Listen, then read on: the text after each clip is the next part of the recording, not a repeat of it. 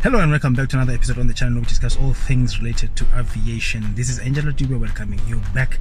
I know it's been a while, but yeah, now and again we have to take some time off, focus on other things and keep grinding.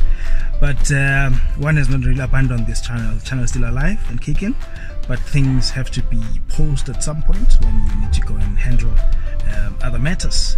And yeah, today we are talking about the altimeter, that little instrument that we use when an aircraft pilot will know about it, and aspiring pilots will listen to this episode and they will, by the end of the episode, they would have learned what exactly an altimeter is.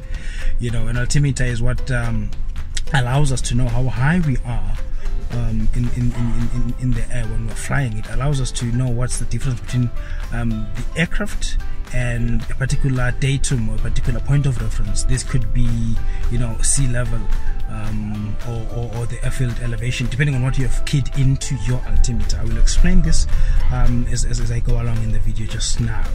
So, in our discussion of the altimeter, we know that we've already said it gives us a sense of how high we are in relation to a particular threshold. I mean, this could be, you know, in relation to sea level, depending on what you've keyed into your altimeter. So, what is an altimeter? In other words, you've seen the visuals. I'm showing the visuals as we speak right now of what an altimeter looks like inside an aircraft. An altimeter is an anaeroid barometer which measures absolute pressure of the ambient air and displays it in terms of feet above a pre-selected pressure level. Now we know that when an aircraft climbs, the pressure will drop at the rate of 1 hectopascal per 30 feet. So every 30 feet that an aircraft climbs, it loses, or the recorded decrease in the pressure in the air is equivalent to 1 hectopascal per that particular amount of height that has been covered. So the altimeter does not know where we are. We have to tell it where we are. We need to give it a datum. In other words, as much as it can tell us, you know, a sense of how high we are in relation to sea level or how high we are in relation to the airfield, we need to give it that datum. Otherwise, it will not know where we are.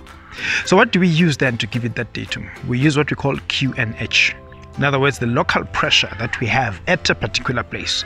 So every airport will have, you know, the Met Office will generate the readings on what the QNH is at that particular level, and then they will communicate this to pilots, and pilots will then key this in to the altimeter. So once the altimeter has been given the QNH, it knows that it has to measure this above sea level.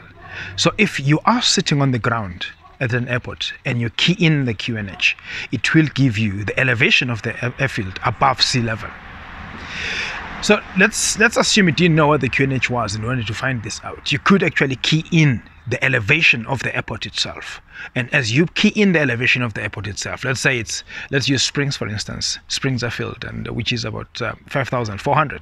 If you key in 5,400 feet into your altimeter, if you notice the window that displays your QNH, it will move to the current QNH at that particular time in those prevailing atmospheric conditions.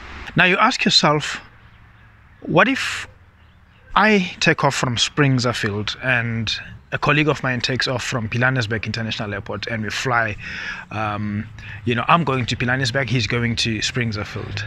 What happens, because the two airfields we're taking off from, obviously you have different QNHs.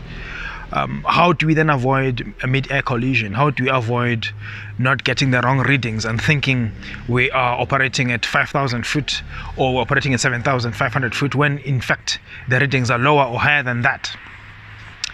Now, to avoid that, we need to then standardize or uniformize what we key into the altimeter. The aviation bodies, the authorities that control aviation, came up with what they call ISA, the standard atmosphere, international standard atmosphere, where the pressure altitude correction, where the pressure is regarded as a reading of 13.25 hectopascals. Once a pilot takes off and passes through what we call a transition altitude, they then key in, instead of the local QNH they took off with, they then key in 13.25 hectopascals into their altimeter. The reading will now change from being altitude to become a flight level.